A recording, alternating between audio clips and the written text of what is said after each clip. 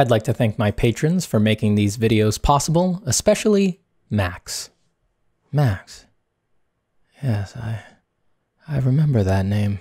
Excuse me, I have not heard that name since the time before the fall, when the sun was warm and hearts were strong and laughter came easy. Anyway, isn't it interesting how obsessed we can get with the idea of becoming an artist?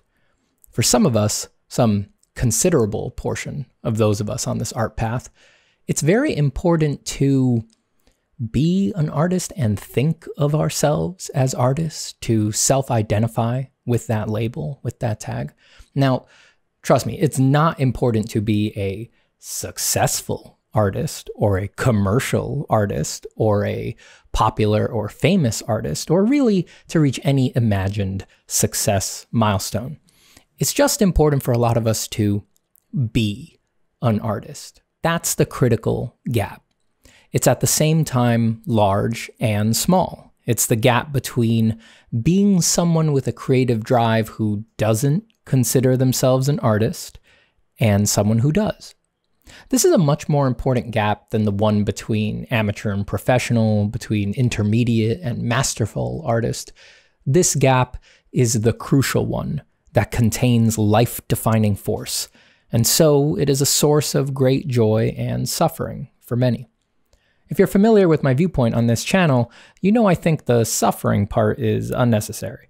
And not in a, oh, stop suffering once you get good and earn your happiness way, but more in a unnecessary suffering is always unnecessary, so drop it today, right now, kind of a way. Now let's look at why you might feel like someone with a creative drive who doesn't consider themselves an artist and is suffering because of that. Possibility number one, you've turned the idea of artist into something that it's not. You have lovingly crafted an imaginary goal. It's a very beautiful goal. It's like 20 feet tall, made out of heartwood, and covered in intricate carvings of strangers leaving energetic comments on your art directors cold emailing you wondering if you can fit them into your schedule, and your dad getting misty-eyed saying, "Wow, I didn't understand for so long, but you're so good at this, son. I'm so glad you stuck with it." It is indeed a very beautiful goal, but it's imaginary. You make it solid and stunning through sheer mental will. Once you manifested this incredible totem, you launched it about 1,000 feet across a darkened plain. It's so far now that you can't actually see it out there through the still, darkened air. All you can see is the encroaching night mist of your failures curling around your ankles. You did this all on your own. There is no set of criteria that, once met, means you're an artist. There's no thing that can occur on any given day that will make that the first day of your life where you are a real artist. It is you, in every moment, who is turning art into something that is not, and insisting that you are unworthy of this. In a very real sense, you are betraying yourself. You're preventing yourself from accepting the mantle that you want so much, which is a huge waste of time. Imagine all your criteria were met. Imagine all your wildest and most specific artist dreams come true. Who pins the medal to your chest? Who approves the licensure that is used by the International Board of Artists Accreditation to let everybody know that you're for real? It's you. If it's going to happen at all, the day those dreams come true, it's going to be you accepting it and bestowing this boon upon yourself. Of course, because it only lives in your mind. So what are you? In some sort of eternal dualistic struggle against an internal adversarial you? Well, yeah, I know. That's how we feel a lot of the time, but it's not actually the case. Just give yourself the boon and move on. Possibility number two for why you might feel like someone with a creative drive who doesn't consider themselves an artist and is suffering because of it is because artists make art and you find yourself unable to make anything right now. You're not making art, so you're not an artist. Now maybe you've been thinking of embarking on the art journey for a while and haven't taken the plunge yet, or maybe you find yourself in a bit of artist block, a bit of a dry spell. Maybe you were on the art path for a long time, making things, and then you pulled off the hike and hitched a tent and stayed there for a year or two. So are you really not an artist? Ah, no. See, you forgot that there is no such thing as art. There are only artists. Art and art practices are utterly subjective, with no objective criteria or substantial form. One person's practice is another person's play. One person's masterpiece is another person's literal trash that belongs in a dumpster and not in a making a point kind of a way. What you think is true, real, disciplined practice, another artist thinks is the height of folly, a ruse you fell for that distracts you from a true connection to art. All of these varying viewpoints are equally true, and in light of them, we see that art isn't structured. It has no true, solid, substantial form. So if art isn't real in any strong sense like that, how can the lack of it prevent you from being an artist? It can't, of course. And this leads us to a very strange realization. Being an artist isn't any specific day-to-day routine or practice or material output. Being an artist is just a sensibility. It is a particular way of interacting with the world that intermingles with our sense of self.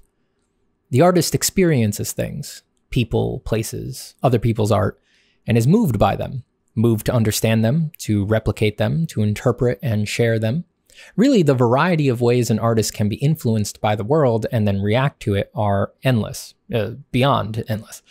Now, maybe you already see where I'm going. Everyone is already a bit like this. This stuff is already happening to everybody. The only difference with the artist is that they notice their reactions. They notice how their experiences inspire, change, and move them. It's hard to understand the difference this noticing actually makes. It is the source of the creative drive, to see and grow ever more drunk off the miracle of being so moved by things in life. Now, does all of that sound bigger or smaller than moving a pencil on the paper? Now, don't let your societal prejudice against emotional descriptions like the sappy one that I just made get in the way. Don't let them get in the way just yet. Before your practical prejudices, which sounds like it might be the more important part, stylus moves across surface, or person is affected by experience through means evanescent in such a way that they yearn to relive, recreate, and reinterpret that experience. So, it's a sensibility before it is an act or an output. If you rest there, nothing is keeping you from dissolving your imagined barriers and just relaxing into your current situation, whatever it may be. About to start out, period of prolonged practice, period of art block, or an era of prodigious masterful output. And this is why it's very important to be an artist for those who are drawn to it. Because to feel at odds with that impulse, with that internal drive, is to deny not a job or a hobby or a vocation. It is to deny a worldview, a very powerful lens through which the creative mind not views the world, but experiences it, is connected to it. It's not actually separate. It is the way the creative person lives. That's a very painful thing to turn away from. Now, let's not forget that even with all our disclaimers and quantifiers and the emotional and mushy descriptions that we tend to use for the creative drive can make it sound like we're puffing this thing up, and we shouldn't. There's nothing great, noble, or special about self-identifying as an artist or experiencing life this way. You didn't choose it in any important sense. Who knows how the roiling demon of art takes up residence in each of our hearts and what particular elements of our lives invited it in the first place? There's no grounds for taking self-important pride in things you do not command. But, like we said at the beginning, this doesn't change the fact that it is indeed important to feel like an artist for so many of us. It's a bit of a paradox that I think is better accepted than denied. But hopefully you've gotten a bit of an idea that there is nothing in the way of you in the practice, of thinking of yourself as involved and connected with this thing as you'd like. The only thing getting in our way are these insubstantial mental traps that we designed for ourselves. You don't need to work on them, dismantle them, or dodge them. They're already nothing. Just move right along. And if you must venture out into that darkened field and find that beautiful, intricately carved goal that you threw out there so long ago. Well, I wish you the best of luck. That's a part of a lot of people's journeys, and a necessary one. So go for it. And thanks for drawing today.